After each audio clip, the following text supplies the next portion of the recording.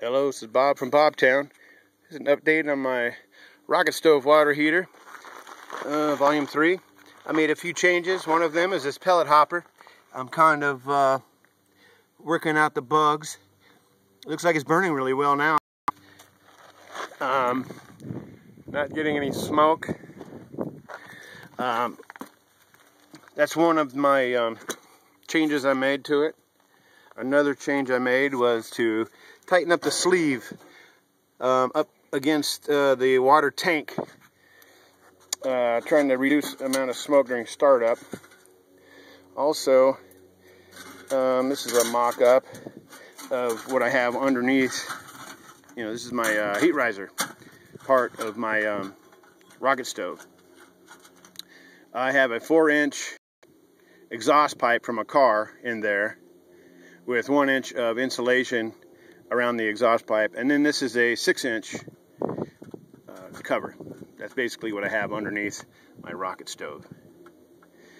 I put on the fins to promote a swirling effect underneath my rocket stove, or underneath the water heater, to hopefully spread out some of the heat, because I think a lot of my heat before was just going straight up the chimney.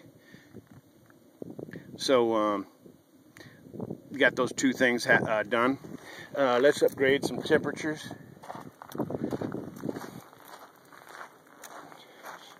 I have a thermometer in my truck. I should have planned ahead for this.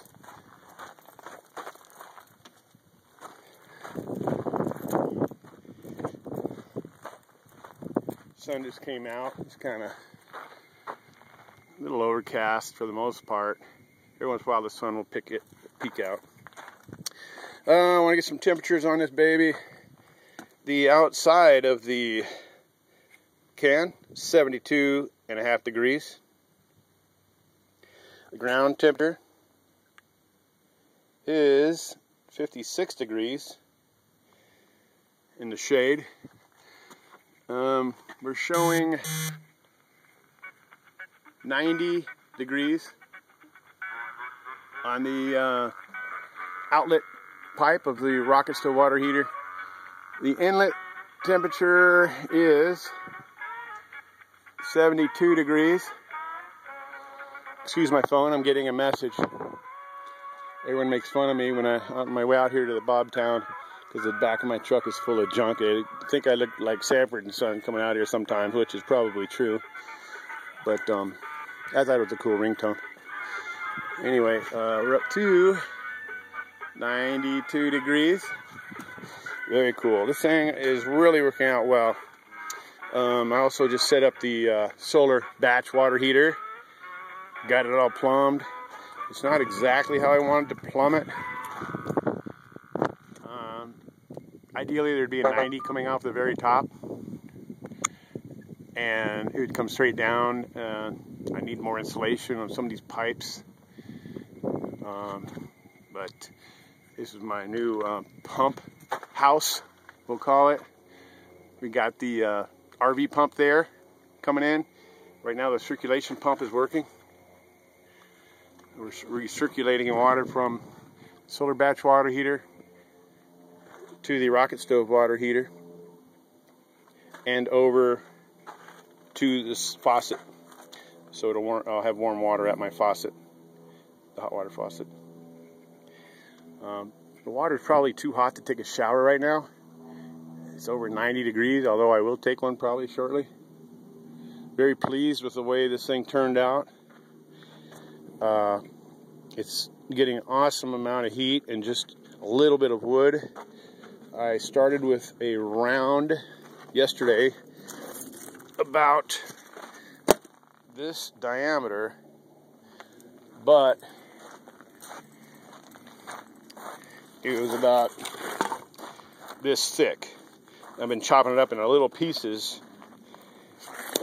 about this size. Yesterday, that's what I ran the water heater on. Today I got the pellet hopper going. Let me show you my previous attempt at the pellet hopper. This is only for test purposes. This is aluminum expanded metal. It definitely will not last, but I just wanted to get an idea how this, if it was going to work or how it was going to work. I'll have to order some stainless steel. I want to get a piece of stainless about the same size opening and use it on this diameter tube. Seems to be working out fine the way it's hooked up.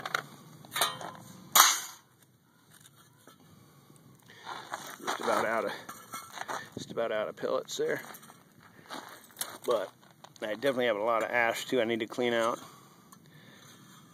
But very pleased with the operation of the rocket stove water heater. It is awesome. I would suggest it. If you were going to do this at home, go for it.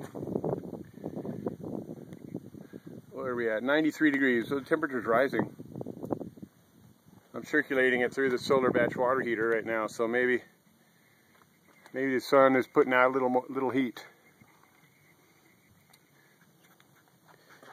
We just completed our burn here.